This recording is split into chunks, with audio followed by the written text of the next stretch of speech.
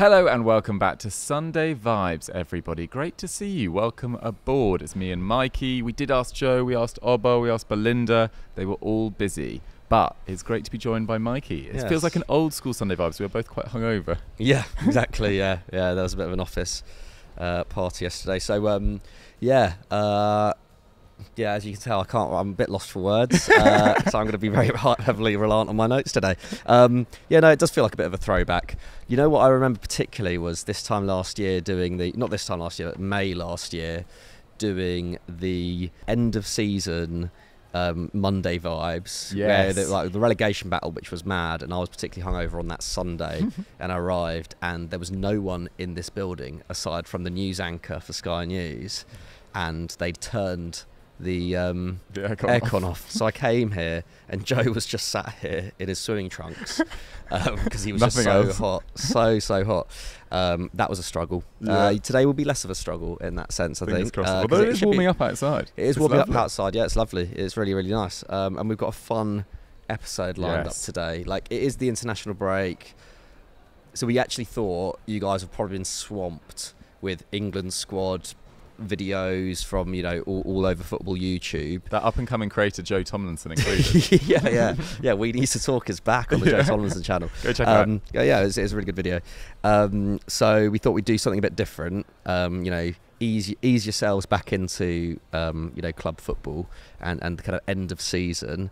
With a special player of the season in each position. I think it should be quite good fun. Should be good fun. I think there'll be lots of debate. Yeah. But how are you doing anyway? So I'm good. No. A little bit hungover as well, but otherwise all good. Yeah, looking forward to today's episode. Should we just crack on? Let's crack on, man. Okay. There's a lot to get through. So to clarify, we're doing one centre-back, we're doing a defensive-minded midfielder, we're doing an attack-minded central midfielder, and then all the usual positions. Yeah. Left-back, right-back, striker, the wings, etc. Goalkeeper. And let's start with goalkeeper, Mikey. Cool. Who are you considering, and who have you gone for? Yeah, there's quite a few outstanding candidates in this position. When you look at the Premier League in particular, I think Alisson's always going to be in the conversation, although I don't think he's had, by his standards, his best season, even if he remains, top, maybe the best goalkeeper in the world, if not top 2 or top 3.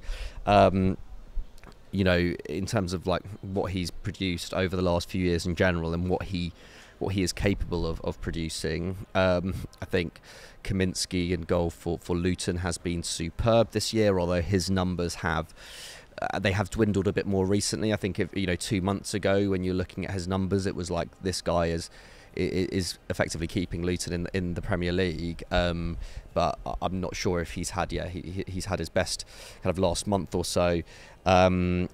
Obviously you're looking at Guglielmo, Vicario, I think one of the most transformative signings at any club in Europe this season. Unai Simon has had another superb season for Athletic Club, who are having a superb season. They could make it into the Champions League for the first time in 10 years. And potentially beat out a pretty strong Atletico Madrid side, if inconsistent Atletico Madrid side, to that spot. So it feels like their best athletic side probably since the Bielsa days, really. Yeah, big time. Or maybe Valverde the first time. And maybe playing their best football since those days as well. We may well talk about Nico Williams later in the episode, but I've actually gone for a goalkeeper whose numbers have really, really popped this season, and I think has maybe gone slightly under the radar because he's playing in a very dominant side, and has, I think, in general, disappointed on the whole over the kind of 2 seasons before this. That's Gianluigi Donarumma. Interesting. At PSG. He's taken a bit of flack on Football Daily in the past. Actually, he has, and I think I was always easy to criticise him. I think because I was a little bit salty about the Euros and everything. where I think he was probably a bit fortunate to get player of the tournament on the back of 2 penalty shootouts. I think there were bit of recency bias there. You save a few penalties. I think so. Yeah, there were so many amazing outfielders at that tournament. Thinking about Pedri, thinking about Raheem Sterling. Thinking about Maguire had a good tournament. Maguire had a good tournament, even in that Italy side. I'm trying to think who was Italy's standout, but there were a number. Maybe, yeah. Chiesa was brilliant. Bonucci. But I mean, look, that was 3 years ago now.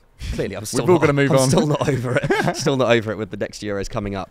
But I think that and I think also the fact that he was such a wonder kid, really the first player of this generation of goalkeepers who have come through at a younger age than the previous generation. The first, he really set the benchmark in that sense. He did, I think, alerted other clubs as well to the idea that you can be 15 and 16 ready to go. and actually ready to go. And I guess again that's a kind of a sign of kind of how early players can develop physically now compared to in the past.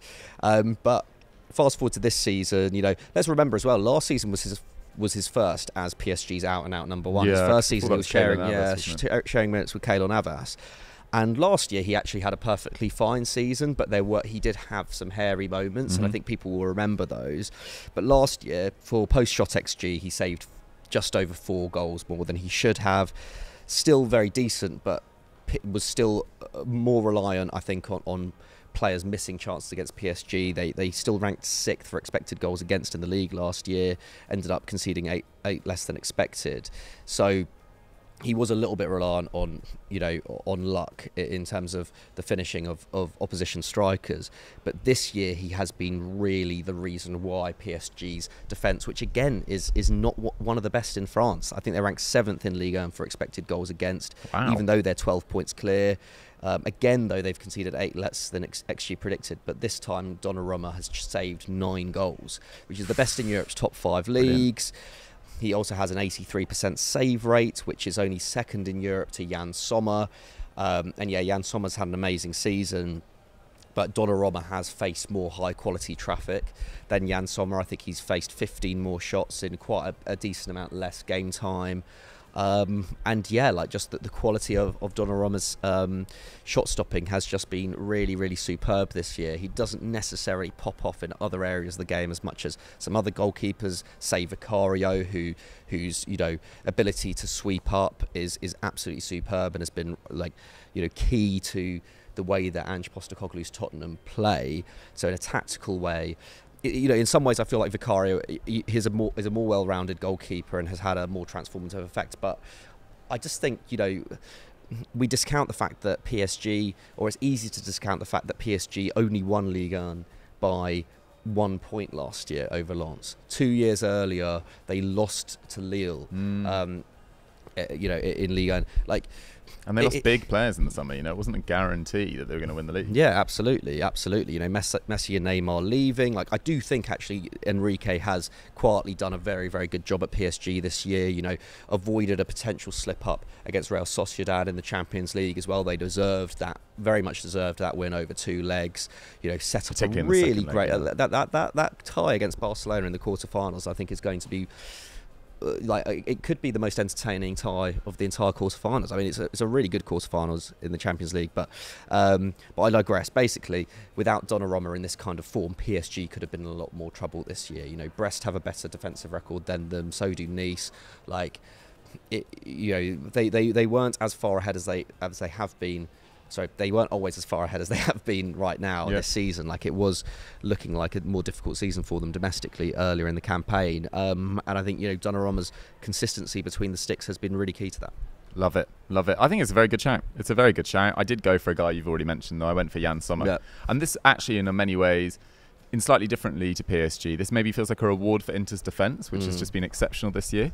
Losing Skriniar, losing Onana, Jan Sommer comes in. He'd had a difficult 6 months, to be honest, at Bayern Munich last year. Obviously, quite challenging circumstances, coming in after Manuel Neuer had broken his leg.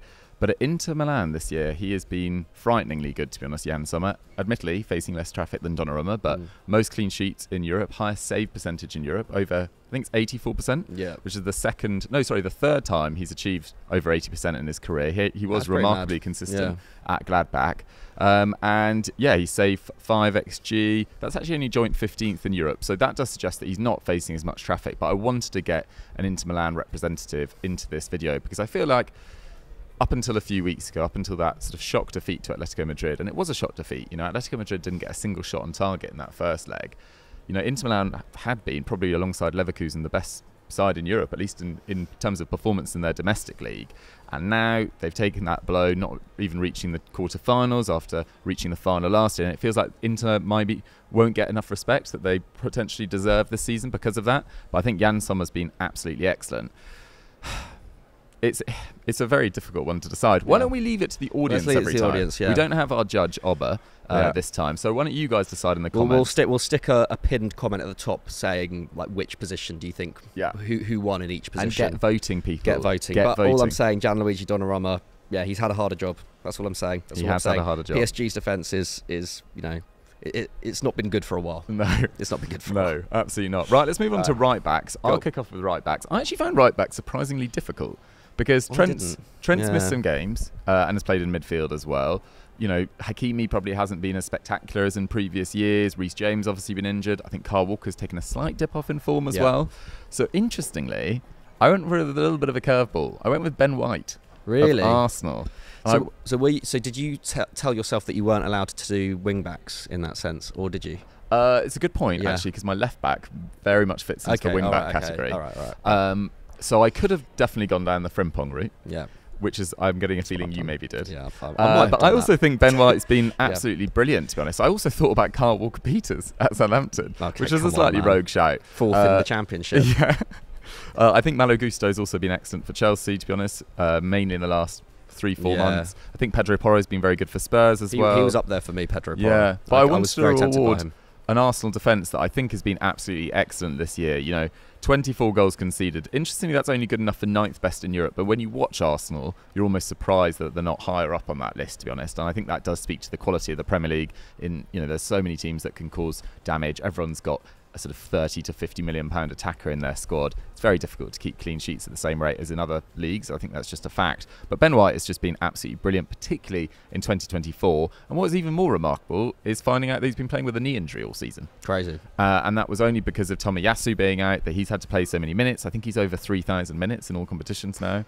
And he's aggressive. He reads the game exceptionally well. He, links up with Saka really well. Maybe not as spectacular as this time last year, but I still think in 2024 he's been absolutely excellent and central to that run that has taken Arsenal to, puts them in a very good place to win their first title since 2003-04. I wouldn't go so far as to say they're favourites necessarily. It's very difficult to call a favourite right now, but I think Ben White has been absolutely crucial. Yeah, and I think on top of that, you kind of hear kind of, I guess, testimony from his teammates about like how dedicated he is, what a kind of mentality monster he is, all this, that, and the other.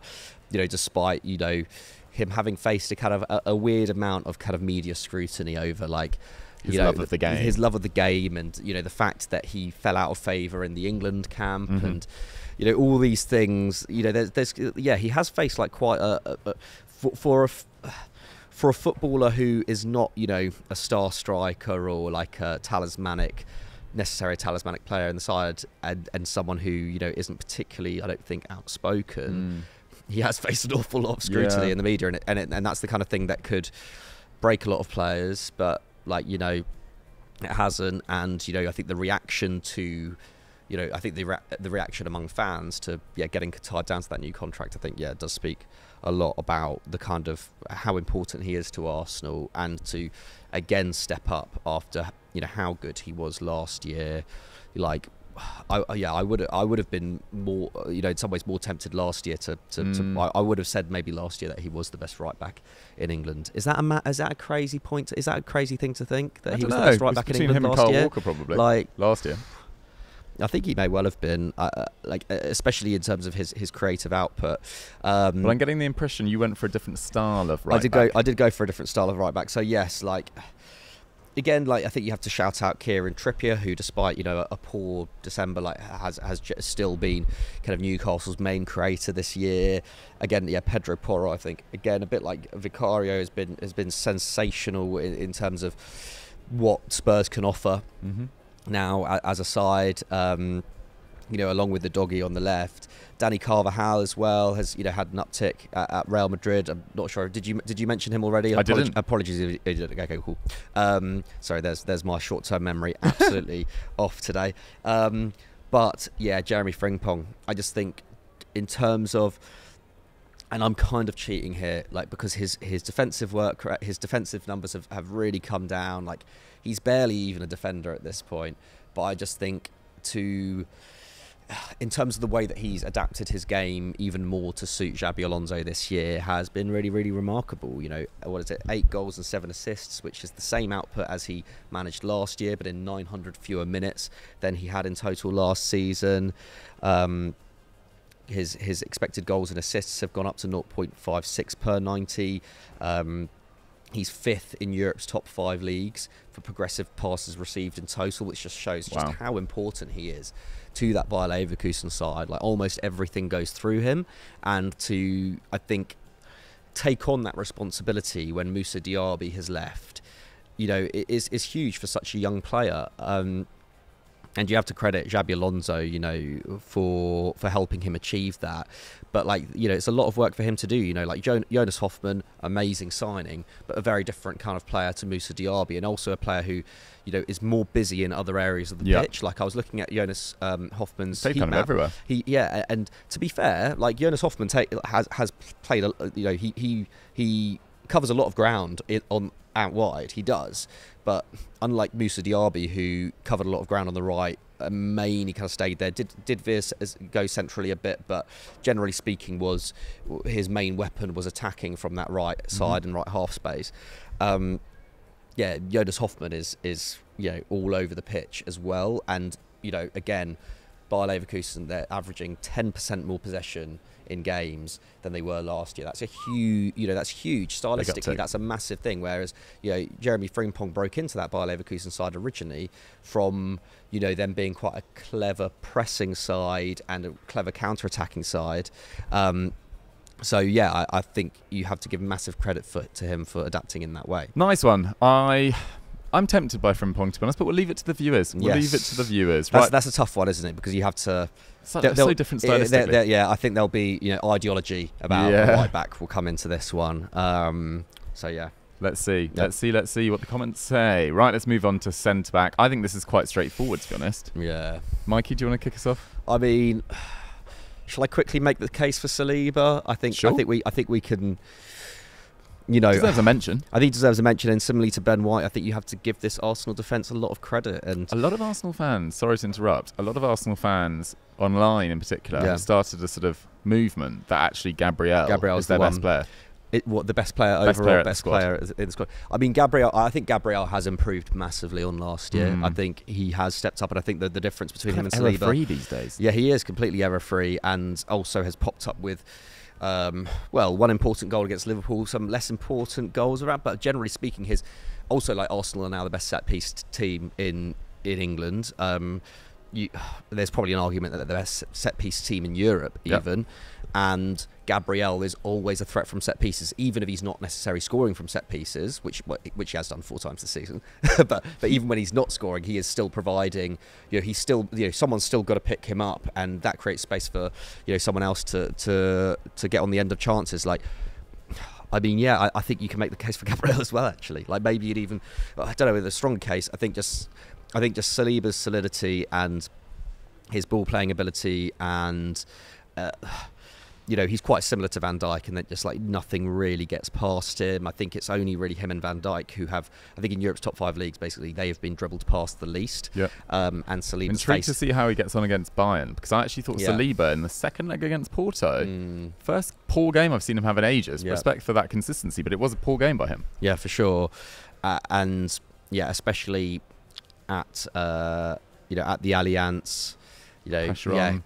Probably against Europe's most informed striker. Yeah, like, who picks up Musiala? Like, how do you deal with Sane as well, depending on which side he plays on? Like, yeah, there will be tests. But the fact remains is that Arsenal, in terms of, like, giving up chances, they are, you know, I think their XG against in England is, in the Premier League, is 18. Man City is next on 27. Like, they just don't give up chances, and Saliba, crucial, you know, is the organizer in that back line. His ability to step out of the back line and not affect it is really, you know, remarkable. But yeah, I think you could make very similar arguments for Gabriel in terms of, like, what they as a pair do. But I guess that's where Van Dijk wins out, is that just he's had a much more revolving cast around him. That Liverpool defence in general, I know him and Konate are a great back line, but are a great partnership, but Kanate's not always been there. You know, you've had a Matip out for the season. So Matip out for the season. You've had Kwanzaa coming in, and Robertson Van Dijk's ability to get the best out of Kwanzaa. You know, Joe Gomez on the left as well. Like, it does kind of come back to Van Dijk. He is the defensive leader in there. And, you know, the amount of times he's come up clutch as well. Let's remember, this is his first season as club captain of Liverpool. You know, that last-minute winner against Chelsea in the Carabao Cup final, the equaliser in the 4-1 win over Luton, also opened the scoring against Sheffield United back in December when Liverpool were in. They didn't play well that game. They were having probably their worst period of the season, and you know those moments do count a lot. And this will be a bit of a running. There are a few players in from my picks who have come up at crucial moments and have been really decisive in terms of where their team is this season, because I think that's where the margins are when you're looking at kind of players of the season. Like, but like, yeah, I think it just has to be Van Dijk, doesn't it? I just think he's the best centre back in the world. Yeah. Yeah. I mean, I totally agree. Right? I had Van Dijk down as well. I think he's won over 80% of his tackles. There's only been better than that once in that 18-19 season, where, according to the stats websites, you know, he had 100% tackle success rate. It was, a remarkable season. Finished second in the Ballon d'Or that year. But in many ways, even though they won the Champions League that year, I think this has almost been the more impressive campaign for exactly those reasons that you outlined. The injuries to Trent, Robertson, Matip, Konate at different points. Like, I don't think... Even like Alisson being out behind him. Salah missing games as well. Like, we've had... Endo and McAllister, like, splitting minutes as a defensive midfielder. So many newbies in that side as well. And we've had... I think in terms of Liverpool, we've had an Alisson season, at least one Alisson season. We've had multiple Salah seasons. This feels like it's Van Dijk's season. Yeah. And I think he is probably the favourite for Player of the Year at the moment, to be totally honest. I mean, it will go to the player that wins the league, inevitably. I don't know if it will, but like it will have like a after this title race, I think it definitely would. I'd also put Ollie Watkins firmly in that shout as well, but that's my slightly left field one. Let's move on to left wing back. I think, like Van Dijk, this is probably very easy, or left back, but I kind of gave it away there. Alex Grimaldo signed on a free transfer from Benfica, 11 goals, 15 assists. He is the second top scorer in the league for them, behind Victor Boniface. They are unbeaten in 38 games in all competitions, only 5 draws. They've scored over 100 goals. They are the most impressive side in Europe this season, I think, and there's a very decent chance that they win 3 trophies, which would be pretty remarkable, given that they spent up till October last year fighting relegation. I mean, so much credit has to go to Xabi Alonso, but the recruitment team last summer, I mean, maybe led by Xabi Alonso. I'm not sure who's in charge there in terms of their recruitment or how much power he has, but they just didn't miss last summer. Like Xhaka, Hoffman, Boniface, of course, Grimaldo. And Grimaldo, he's not just a left wing back. He's popping up on the right. He's got a free role at times as a sort of 10. He scored some outrageous goals as well, and big goals too as well. You know, he scored 2 goals against Bayern. He's got 2 assists versus Leipzig, 2 assists versus Karabakh in that second leg as well. Probably their most nervy moment of the season. And I put on Twitter last weekend that actually I think Leverkusen are in their worst patch of the season. Like, it was 3 red cards in a row in the Bundesliga prior to last weekend. 4 goals conceded against Karabakh, 2 goals in each game. But they are finding a way to get over the line, and Grimaldo has been crucial to that. And now I think there's 8 games remaining in the Bundesliga. I think I read the other day they only need to win 5 to win the title. Of course, because they're 10 points clear. Yeah. So it feels like it probably should. I don't want to curse it. I don't want to go any further. But yeah, Alex Grimaldo is my left wing back, or my left back. I think he's been sensational. Yeah, it's hard to argue with. But I'm going to make the case for Federico Di Marco. Love it. I'm going to make the case for Federico Di Marco. Federico Di Marco and Grimaldo's underlying numbers are incredibly similar this season. Incredibly similar. So Di Marco, 4 goals and 6 assists. Okay, not on the level of Grimaldo, but equally in terms of Inter's goal output, it is very reliant on Lautaro Martinez. That's where everything is funneled to. Having said that, Di Marco is involved in build-up basically as much as Grimaldo is. At Leverkusen, he receives around the same amount of progressive passes a game. You know, plays a similar position, of course, but his expected goals and assists per 90 is actually slightly higher than Grimaldo's. Of course, okay, caveat this, Grimaldo's, ability to score screamers is a huge part of his game, and like is one of the reasons which sets him apart. But nevertheless, I think Di Marco's ability to pick up positions in the box is better than Grimaldo's. We saw that against Atletico Madrid. On another night, that goal, is decisive and into going through to the quarterfinals. It wasn't to be in the end, and it was such a chaotic game.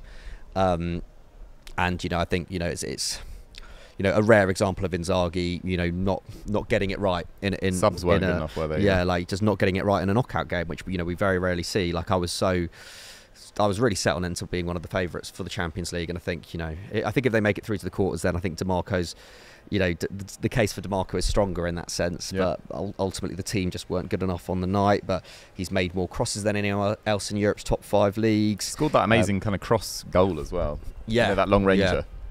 Yeah, that was beautiful. God, was that towards the start of the season? I'm kind of getting confused in time. I thought it was right sort of October time. Yeah. But I don't know. It's all a bit of a blur. All a bit of a blur at the moment. Especially today.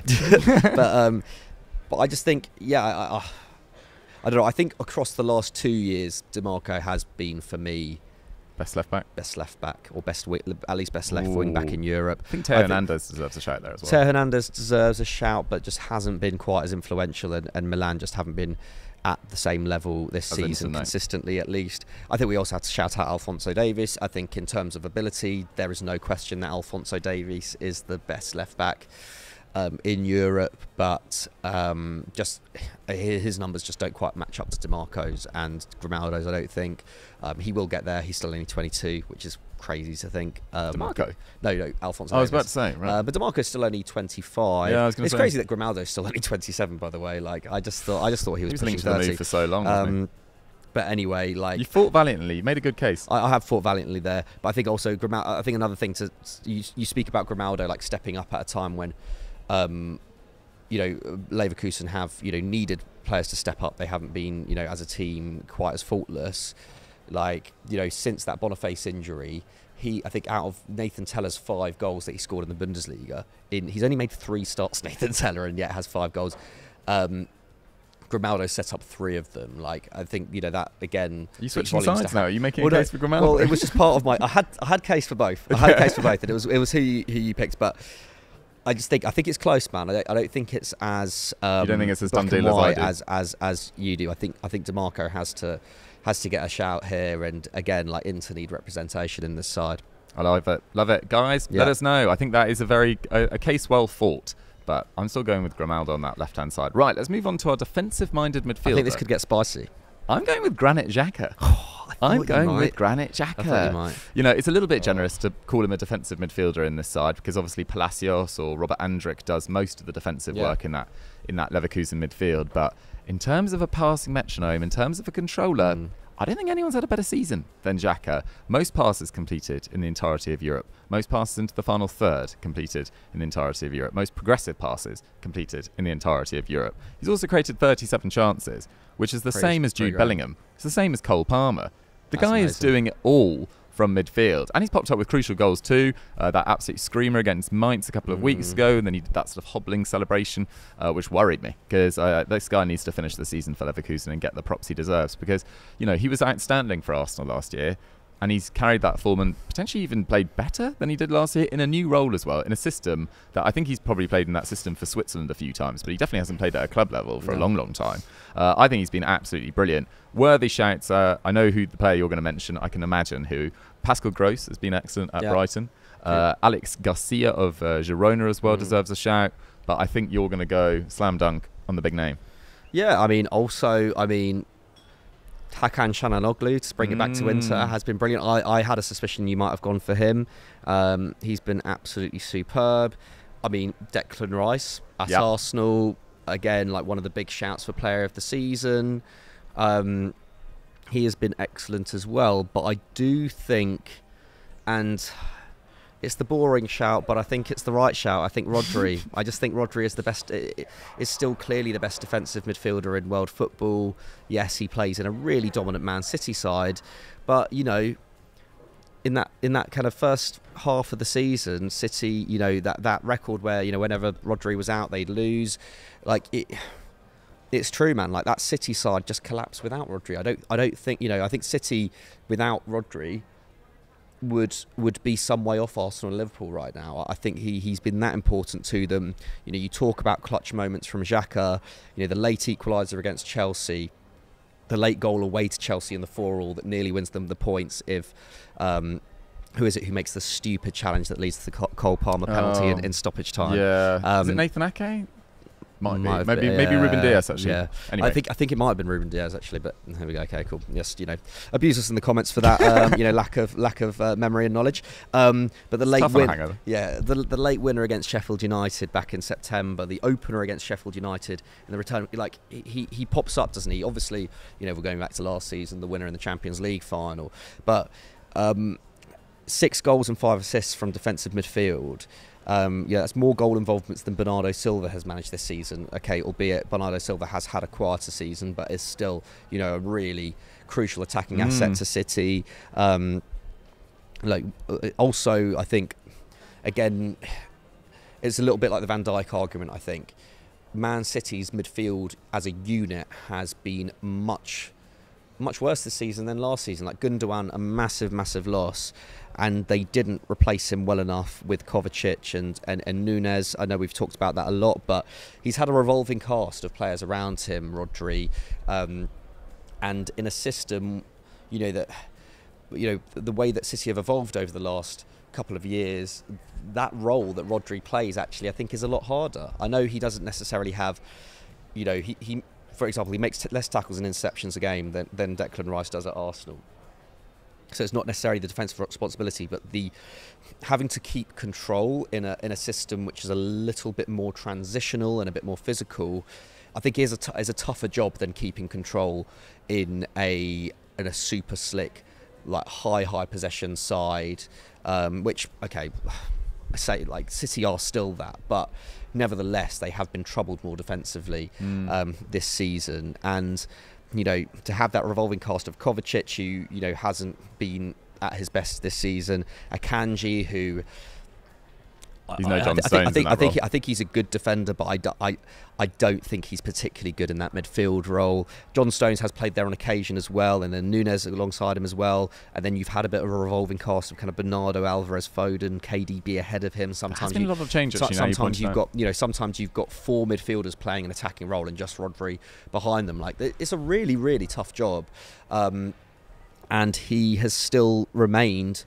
you know, numbers wise, in terms of his ability to control games, in terms of his defensive responsibility, I just think he's still been outstanding. And I think more so than the other midfielders that we've mentioned in this conversation, I think Rodri is the most important. I think Xhaka has been amazing, don't get me wrong, and like him leaving Arsenal has meant that they've had to completely change the way that midfield operates, like 100%. Xhaka really important, but I still feel like take Xhaka out of that midfield at Leverkusen, and there's still other ways. There's still other ways in which they can remain dominant. You know, they've got, like, you know, the 2 most dominant wing backs in the league. Like that forward line has been, you know, brilliant. You know, Florian Wirtz's kind of ball progression is excellent, as well as his attacking play. Like, take Rodri out, they lose. Outstanding Xhaka, but yeah, like I just think take Rodri out and it's fatal for Man City. It really Wolves, is. Villa, Spurs, I think you missed all of them. Yeah. Actually, I've got a killer stat for you that kind of completes your argument, to be honest. Okay. I kind of stabbing myself in my front here. Yeah. But he's 60 games unbeaten for Man City. Insane. He hasn't lost since February 2023. Over a year. Mad. Guess the side he lost to then? Tottenham. Yes. Well done, Mikey. Cool. All right, sweet. No flies on you. Yeah, I'm you know, I'm still there. I'm still there.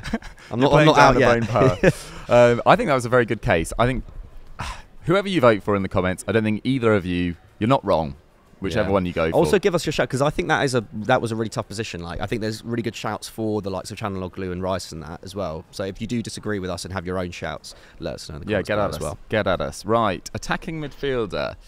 Oh, I went with Jude Bellingham. Yeah. It's a bit of a tap-in, to be honest. It's a tap-in, man. He's kind of played up front at different points, hasn't he? But for a debut season at Real Madrid, I don't think we've ever seen anything like it, to be honest. I mean, you look at the last 2 Ballon d'Or winners at Real Madrid. Karim Benzema had some real ups and downs at Real Madrid. You look at Modric. He was voted their worst signing of the season halfway through his first year. Jude Bellingham, 20 goals and 9 assists in 31 games. It's arguably the greatest debut season of any Real Madrid player ever. Like it is probably right up there. I can't remember. I think Cristiano Ronaldo hit the ground running pretty hard. Ronaldo hit the ground running, but wasn't. I don't know. I guess maybe didn't take as much surprise as Bellingham, and also Ronaldo's first season, Barcelona just swept the floor anyway in the league, so wasn't playing wasn't making as a decisive an impact for a team that's probably going to win the league. If he has a good tie against Man City, I think there's a very good chance he wins the Ballon d'Or. Yeah. I think that is a very legitimate chance. You know, he has had big impact. Depends on Euros as well, doesn't it? It does. I mean, the Euros will have a huge say as well, of course. But his response in big games, he's contributed a goal in every Champions League game he's played. He scored a brace against Barcelona at a crucial point when the title was obviously it was early on in the season, but it was very tight at that particular moment. Big goals against Girona as well. I think he's got 3 against Girona this season. They've been Real Madrid's main rivals for much of the campaign. I think he's also scored against Real Betis, who are up there amongst the sort of 4th to 8th best teams in Spain. I think he's been absolutely sensational. Top scorer in La Liga, played in a variety of different roles. Yes, he's played a lot up front, but for the attacking midfielder slot, it's got to be Jude. Although I think you can make a very good case for another Leverkusen player. Yeah, Florian Wirtz for sure is up there. Like I think he's just mesmerising, isn't he, Florian Wirtz? Like his goal on the weekend, just another absolute beauty. Xavi Simons as well. Like in terms of concentration, like of the goals that he scored being like just otherworldly, absolute like all timers. Like Xavi Simons, oh my god, the concentration of his goals being just absolutely like worldies this season. Also, I think honourable mention to Ten Koopmeiners, who the latest in the long list of players who have been kind of like been juiced up by Gasperini, man. Like who knew that he was going to suddenly just be this number 10? Like he's just he's on the market this summer as well. He is on the market. Says he wants to move. Says he'll put up with the Premier League weather. Sorry? He said he'll put up with the rain. Is that what he actually said? Yeah. Oh, so he is searching, isn't he? He's searching. Arsenal swap out party, bring in Koopmeiners. Yeah. That would be very interesting. That would be very, very interesting. But I think where Bellingham wins it as well, it's not only just the sheer numbers. It's not only the fact that he's just like such a joy to watch and has stepped up at the Bernabeu at that age, and it's just everything's so precocious about him, and he's a leader and everything like that. All those buzzwords. But at the start of the season, when Real Madrid were not playing particularly well, he just came up time and time again with those goals in the last minute. Like if that doesn't happen, then Real Madrid are I think they're probably maybe 1 or 2 points ahead of Barcelona at this stage of the season, not 8 points behind them. Like again, those contributions crucial to Real Madrid being in the position they are right now. Like it's not actually been a vintage season for Madrid. They've faced the injury troubles that they've had. Like faltering form, even though they've not lost a La Liga game since September. You kind of already said it, but Bellingham has been so clutch for them and has how quickly he's I think it's worth also pointing out the pressure he was under as well. Like €100 million signing, it's a different at Real Madrid, the most probably talked about club in the world. Playing a completely new role. Never played in his career. They've just lost Karim Benzema. They're probably best player of the last since Ronaldo's left, obviously. And you're signing for that money. There's that level of expectation. It is completely different. In a refurbished Bernabeu. Whereas Florian Wirtz is playing in front of 30,000 at the Bay Arena every week, and in a side that have been phenomenal, but no one. There's a different level of pressure. No one expected Leverkusen to challenge for 3 trophies this year, and it's been an amazing run. But I think Jude has to get it for responding in that. For sure, man. Scrutiny. And it's not even just he's the top goal scorer in La Liga, but he also makes 7.4 progressive passes a game. Like he covers so much ground. Brilliant. Like he spends a lot of time in his own half, like kicking off attacks, winning possession. You can't argue with him. I don't think anyone will in the comments, will they? Right, Mikey. Let's move on to right wing. Okay, cool. I thought this was really difficult, actually, to be honest. Right wing. I think you can make a lot of case. It's between 2 players, though. Right? Who did you go for? Well, it's between Saka and Salah, right? Interesting. No, you're not gone for either of those players. No. I think it has to be Saka or Salah. Okay, I'll be interested to hear you say. Maybe I've completely blindsided myself and just forgotten that whoever you've got exists. It's really, really tough. Like Salah has the second best record for expected goals and assists per 90 in Europe behind Kane. Like you can't. It's hard to argue with that. I think it might, people will probably say it's recency bias in the comments, But I just think Saka's really, really stepped up in the second half of the season at a time when Arsenal have like put themselves forward as, you know, as much more legitimate title contenders, I think, than they were in the first half of the campaign. I think really, to be honest, it comes down to availability. Saka's just been on the pitch more. He's just been on the pitch more. He receives more progressive passes than anyone else in Europe. Like. He's a master between the lines. It's got to, you know, he's so good that it's got to the point where people are saying that he's not as good as everyone says he is. But he is. Like, he is that good. like he is that good. Like, kind of exasperated. Everything goes through him. Again, like, you know, yeah, like Xhaka leaving Arsenal last year, he was so important to their progression up the pitch. Saka's had to take more responsibility in that sense with Xhaka leaving. Like, his numbers, you know, in terms of his shot numbers, you know, he's fourth for key passes per 90 in Europe's top 5 leagues. Salah is a bit off him in that sense. His shot numbers and shot in the box numbers are around the same as Salah. He's second in Europe to Salah among right wingers. He's 7th for passes into the penalty area. Like, yes, his underlying kind of chance creation and, you know, his underlying kind of XG numbers aren't on the level of Salah, but I think he does more work in build-up than Salah. He clearly does a lot more work in build-up than Salah. And like even at points this season, yeah, I guess, you know, you can pinpoint a few games this season where he's been off it, but when he's been on it, he has been Arsenal's most important player, at least in an attacking sense. Yeah, I think that's where he wins it. Okay, there's someone like Leroy Sané is also in the conversation, but he's split minutes between the right and left. So that's where he lost out for me. Slightly faded recently as well. Slightly faded. Like, he had such an amazing first half of the year. Did we mention Musiala as well in the attacking midfield conversation? We didn't, but he should get a shout out there, especially recently. He's just been absolutely mesmerising. But yeah, I don't know what more there is to say about Saka. I feel like I had more to say about Saka, but I think you summed it up very well. Yeah. He's a beautiful player. But I'm going for a guy who's been more consistent this year. You go for Cole Palmer? I'm going for Phil Foden. Oh, Phil Foden on the right. I'm playing him on the right. It's a little bit of a cheat code because he hasn't played that much this year. But I wanted to get him in. I think he's been absolutely brilliant. You do have to get him in somewhere, to be fair. Pretty much from the get-go. Yeah. I think he's been like Saka. Sorry, had a very slow start to the year. Salah's missed a fair few games with injury. Phil Foden, most minutes played out of any City player. 18 goals, 10 assists in 42 games. I think he's been brilliant. I think only Haaland's contributed more league goals than him for City. He's also got 4 goals and 3 assists in the Champions League. I can see him having a really big impact against Real Madrid. I think he's been absolutely faultless this year, to be honest. Big goals in big games as well. That hat-trick against Brentford when they were trying to close the gap in that rearranged game. 3 goals against Man United this season. I think he's been absolutely brilliant. It's already his best ever goal-scoring season. There's still 2 months remaining. I think there's shouts, obviously, for Saka. There's shouts for Salah. There's shouts for even Lamine Yamal probably deserves a shout-out here. True. But for consistent performance, I'm going with Phil Foden. Again, I think it is so tight for Player of the Year in the Premier League this year. There's so many players that have had outstanding years, but there's not been one sort of otherworldly one. But Foden's right in there as well with Rice and Van Dijk. I didn't even put Salah on my nominees the other day, which took a lot of heat from I saw that. From Liverpool fans. And maybe it was a bit of an oversight, but the 6 I had down, there's some exceptional candidates. It's tough with Salah, isn't it? Because it's like, it's not been his best season by his standards, but even if it's not been his best season by his standards, it's still good enough to be season by most player standards. Maybe. I don't know, man. Like Phil Foden, amazing season. But like, the recent performance against Man United was remarkable in a game which I don't think City were. Like, Man United were really bad in that second half. City overall, I don't think were particularly impressive in that game. But Phil Foden took it by the scruff of the neck.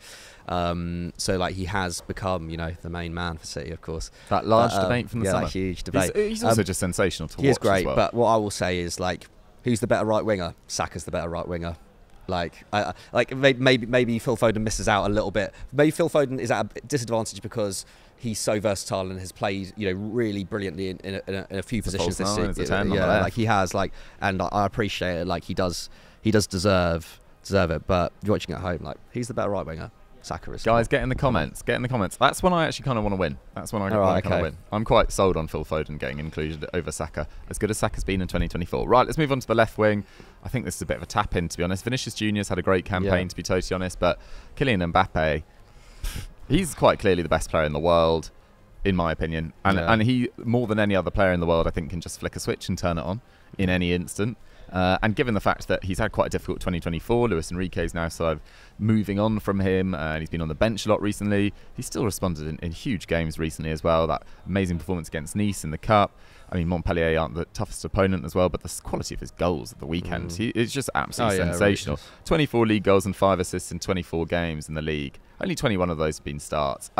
I think he's been absolutely brilliant. He's already got 6 goals in the Champions League already. Playing Barcelona, again, scored a hat-trick against them in the Nou Camp a few years ago. They'll be absolutely terrified, and rightly so. He is a frighteningly good footballer. And I think he's been brilliant. I think he's been the best left winger in the world this season, even though he's played a lot more centrally than in seasons past. And in a campaign in which Randall Colomwani struggled, Gonzalo Ramos has struggled, Ousmane Dembele hasn't necessarily got the goal-scoring numbers that his performances deserve, I think Mbappe's been otherworldly. Yeah. It's really tough, man, because it's like, again, Mbappe's just split minutes between centre forward and the left, and he has been amazing. I want to get him in this team somehow. But who did you go for? Well, should we do some? I might do some honourable mentions first. Nico Williams, amazing season for Athletic. I don't know. Shall I mention Anthony Gordon's been great for Newcastle in a Premier League sense. Not on the level of the other players I'm mentioning here, but still. Kvicha Kvaratskhelia, amazing calendar year so far. I think he scored more. When I was looking at it, Vinicius has played. Vinicius has played at centre forward like this season in the front two, generally speaking, but he still takes up left wing positions. Aside from Vinicius Junior, out of kind of specialist left wingers, I think features the top scorer in Europe's top 5 leagues with 10. His underlying numbers are actually looking a bit more impressive than last year as well, which is pretty amazing. I think he was just hitting more. And Osimhen was putting away more chances last year, essentially, and putting away harder chances. Generally speaking, Fitch has been great, but I do need to make the case for Vinicius Junior. Like, we talk about limited minutes and being so impressive in those limited minutes. Like Vinicius Junior, 12 goals in 20 La Liga appearances. His link up with Bellingham has been transformative for that attack. I always get the impression, and correct me if I'm wrong, that he's one of your favourite players in the world, top 3. Top 5 for sure. Yeah, absolutely. I love Vinicius Junior. I think it's because I made the argument last year that he was a better player than Mbappe, or not a better player, but a better left winger. I still prefer him as a left winger because he's just more of a classic winger than Mbappe. He's scored 2 more goals than last season in 1,300 fewer minutes. Again, has stepped up at a really crucial point this season. Got that brace against Valencia, didn't he? That brace against Osasuna. He's helping keep the pressure off from Barcelona. Scored a hat-trick against them in the Supercopa final. Came back from injury with such gusto. I just think he's been absolutely sensational. Again, I think maybe his injury maybe counts against him a little bit compared to Mbappe. I think Mbappe, I don't know, maybe just vote in the comments right now, because there's a case for Mbappe to be the centre forward. I think in terms of his, in terms of basically everything that you said, Dukes. I think if it would be a bit of a fairy tale for him to leave PSG and finally win the Champions League. They're He's got a lovely run on that side. Sorry? He's got a lovely side of the draw. Yeah, exactly, yeah. They are on the best side of the draw. What is it, they play Dortmund or Atleti. Or Dortmund or Atleti in the semis. If they beat Barcelona, then obviously we'll play, probably the best team in the competition in the final if they get there. But I can see him doing it against Barcelona. Barca aren't playing at the Camp Nou this season. That home advantage won't count as much as it has in previous years. I don't know. I think there's a case for him at centre forward. As great as Harry Kane's been, I think Harry Kane probably does win it. But I just think Mbappe is just the best player in the world. The goals that he is able to score in a PSG side, that again, like we were saying earlier with Donarumma, this PSG team is still a bit of a work in progress. And what did they sign? 13 players in the summer, something like that. He's just so clutch, man. He's just so clutch, and he's going to top his best ever goal tally for a season in which the speculation around him has been at boiling point. Yes, that's slightly his fault. He does create that speculation around him in terms of his conduct and in terms of his consistent or his flirting. entourage. Yeah, his entourage. Yeah, in terms of like what. Yeah, in terms of the power structure around him and the constant flirtation with Real Madrid that's been going on over the last few years, like you do have to take responsibility for that. But to be able to take on that responsibility away from the pitch, and not let it affect your performances on the pitch, I think has actually gone a bit under the radar over the last few years. Like Mbappe, yes, there have been some big games in the Champions League where he's not necessarily, shone as much as he should have, but generally speaking, he has been an incredibly consistent performer over the last 5 years. Amid all of that, amid the social media kind of onslaught that top players have to deal with in general, and all that conversation about him not be, he'll never be considered the best player if he's playing in Ligue 1. Like all of that stuff, does have an effect on players. Mbappe's been incredibly resilient in terms of just being able to consistently turn up. So I feel like I'm blowing Mbappe's trumpet a little bit too much there, because he does annoy a lot of people. But nevertheless, I think there's a case for him. But Kane's record is ridiculous. Kane's record is ridiculous. Lord Harold. It's going to be frustrating if England don't win the Euros this summer, which is more than likely that they don't. Well, There's so many great sides. You talk about the Ballon d'Or. Like if it's, I don't know, Bayern don't win the league this year, do they? But yeah, maybe it's not between Kane and Mbappe. But I'm saying it, man. Like England France final. That's what we want. That's what we want. And then it may be a shootout between Mbappe and Bellingham or Mbappe and Kane for the Ballon d'Or. Yeah, I mean, we don't really need to touch on Kane's goal scoring record. The fact that he does have an outside chance of breaking Lewandowski's goal scoring record. The fact that he's set a new record for most goals in a Bundesliga season as a debutant. Like, everyone knows this. The fact that he got 6 goals and 3 assists in the Champions League, most goal contributions in the competition. But actually, when the season was really hanging on a knife edge in that second leg against Lazio, responds with a brace. Rumours that Tuchel was going to be fired after that game if they lost, and he responded with a brace. And Bayern, ever since then, have actually been in ridiculously good form. And I think Arsenal fans, beware. He's got a great record against you guys. Huge. And he's really chomping at the bit right now. It's going to be epic. So good at the Emirates, man. Frustrating though. Kickoff is exactly the same time as Man City Real Madrid. I think I watch Bayern. I watch Bayern. Is that the first leg at the Emirates? First leg is at the Emirates, I believe. Okay, I think Bayern don't have away fans as well, which is quite a crucial factor for crowd trouble. I think they sent flares onto the pitch. Guys, that is our rundown of the best player in the world in every single position. But we want to hear from you guys. Best player of the season as well, not just best player in the world. Like the best. Sorry, best player in the season based on this season. Crucial. Well done, get your thoughts about that in the comments down below. Really do. Actually, we want as much debate as possible. Let's get some positivity in there. Let's get the debate going. Let's get the debate flowing. Anything to add, Mikey? No, I think that's it, really. Yeah, I think that's it. I really enjoyed this episode. It was really good fun. Really good fun. We should get drunk more often the night before. Guys, thank you so much for watching. We'll see you next week. Bye-bye.